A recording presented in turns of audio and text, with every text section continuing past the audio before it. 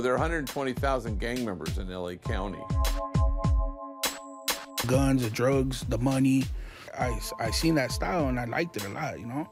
They're the confronting and intimidating faces of LA's gang culture. I would just take the money and laugh. But after years in prison, I would just get out of jail and just run off to the streets and do what I wanted. These former criminals are looking for a fresh start, getting rid of their tattoos and getting jobs instead, joining a program set up by priest Greg Boyle, who after presiding over hundreds of gangster funerals, started Homeboy Industries to break the cycle.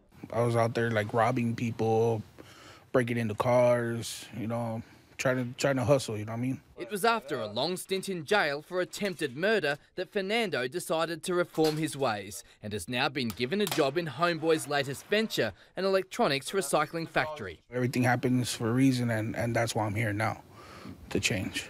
Homeboys has always had a cafe and bakery, and the recycling business is now also booming with local support. One of the biggest obstacles to gang members trying to turn over a new leaf is their tattoos, particularly ones on the neck and face. They say all too often potential employers keep turning them away and it's virtually impossible to find a decent job. So many former crims are coming here to solve the problem.